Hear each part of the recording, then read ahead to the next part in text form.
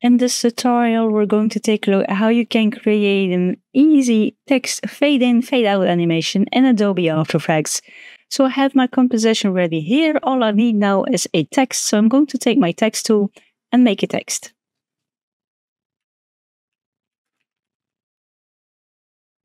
And I'm going to align my text horizontally and vertically to my composition. And then with my selection tool, with my text layer selected, I'm going to open it up, then click this play button for animate. And here I'm going to choose opacity. Now make sure you're in the beginning of your timeline, set your opacity to 0%. Open up your range selector, and then here I'm going to make a keyframe for the offset. First, we're going to begin at -100. Click this stopwatch icon, and then I'm going to go to, let's say, 1 minute, and make my offset 100. Now here we're going to open up the advanced setting here, choose shape ramp up, and then make our ease high 50 and our ease low also 50. And if we go and check now, we have an animation that fades in from left to right. Now it's exactly the same with the fade out. Let's say we're going to go to maybe 2 minutes.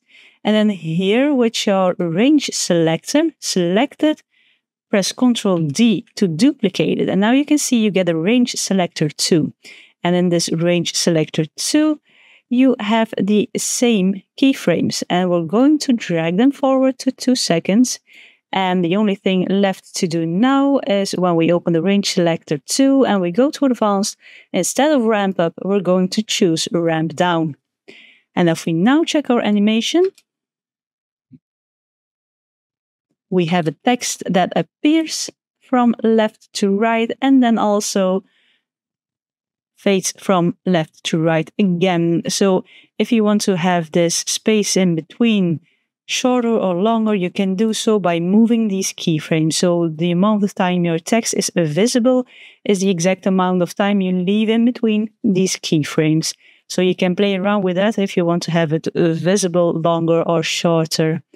And what we can also do, because this is in one text layer, we can also, like here it starts to disappear. We can now say we duplicate this text by pressing Ctrl D, and then move this text to about here. And here I'm going to change text